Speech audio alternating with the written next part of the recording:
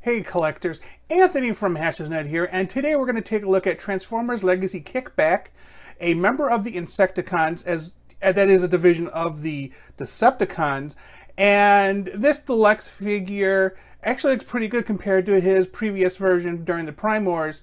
Now, if you may remember, the Insecticons landed on Earth millions of years before the Decepticons and Autobots woke up on the Ark. So when we get back, we're going to take a look at this guy.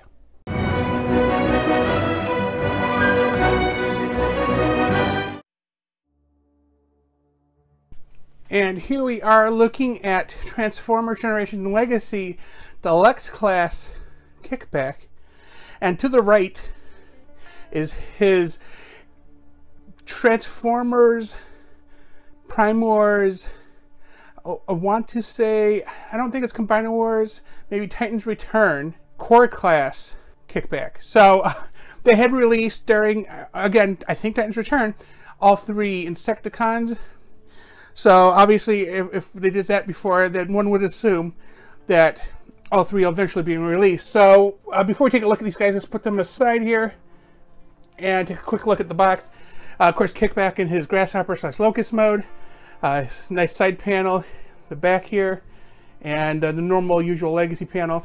Inside the box is the cardboard insert that holds them in there. The instructions, which the Decepticons in Legacy, the instructions are a lot easier to read than the Autobots. I think it's just because of the color differences in the instructions themselves. It just makes it super simple to read. And of course, they don't hurt yourself papers. So as you see, the Kickbacks here are two different beasts. I use that lightly. They're insects, obviously. And the size difference and the detailing difference is quite notable. And you can see the changes they've made since, let's see, what is this? This is 2015, 2016, 2017 maybe. And this is 2021. And here's some nifty changes here.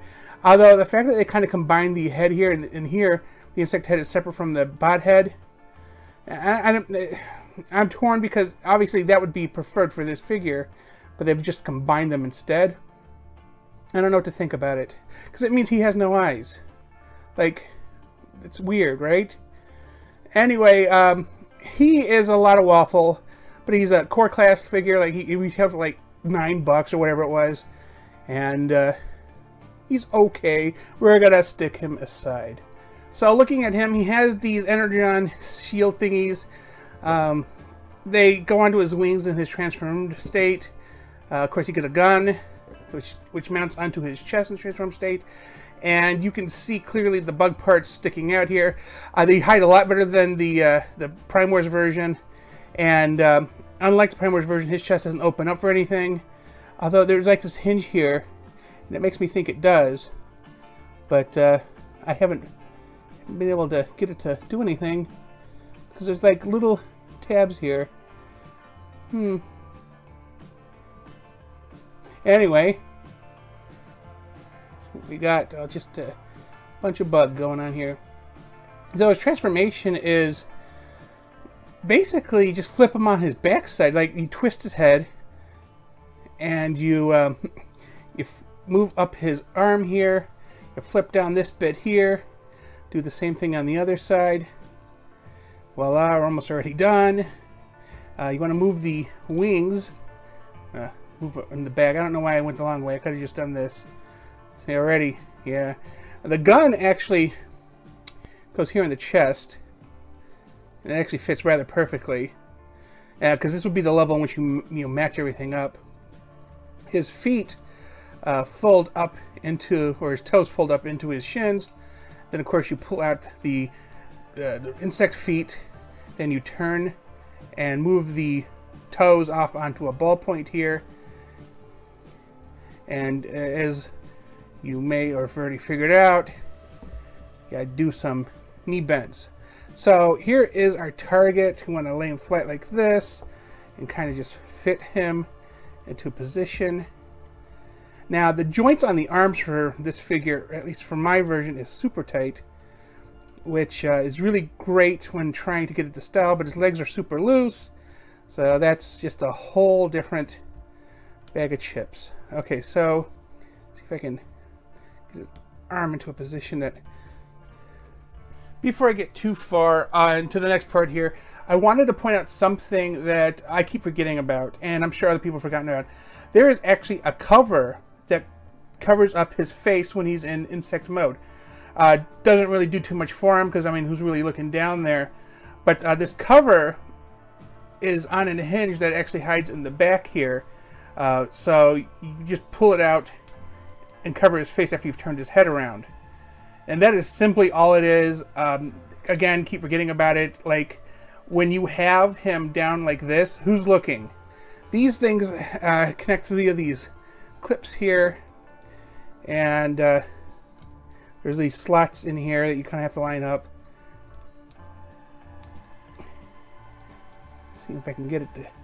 There we go. That's one.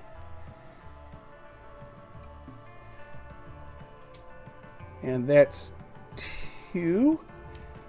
And they fit in there rather snugly. It's all that Energon gimmick that they're doing for the series. And he's very simple. I mean, we didn't do very much other than flip around a few parts. And this is what he looks like. Top down. Here's his back. So I'll show you the one thing I was talking about. This piece opens on him, which gives like a little cockpit or something. I don't know. It doesn't like seem to be anything. It might be a Deluxe thing, because obviously there is a hinge here, and I'm not quite sure why.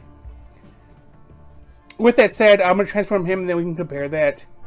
So here are Kickback's Legacy and Titans Return in front of you here, and